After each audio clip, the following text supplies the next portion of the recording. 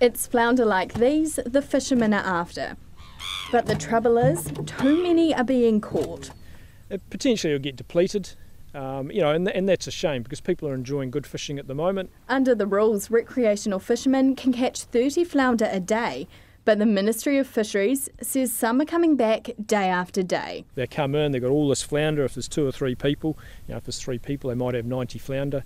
Well, that's way more than a family can use over a few weeks. Peter Hyde says what is against the rules is selling the extra fish, and that's what some are doing. I mean, you're more than entitled to take a feed and give flounder away to your friends, but you're not allowed to sell flounder. On this visit, he finds an illegal net and confiscates it. 4 were all marked up fine, 1 wasn't marked. And that's pretty typical of the stuff you get. You don't have to use a proper fishing float. I mean, any sort of container's fine, but I mean, it should have the person's surname. So yeah, we've grabbed it. If they come to the ministry to pick it up, we're probably looking at a $250 infringement notice for unmarked gear. So the ministry is ensuring fishermen are responsible.